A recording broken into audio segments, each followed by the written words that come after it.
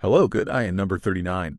Am a good lady how to delete emails from your iPhone. This function is also valid for your iPad. Well, if you want to delete emails because your mailbox has a lot, I am number 39.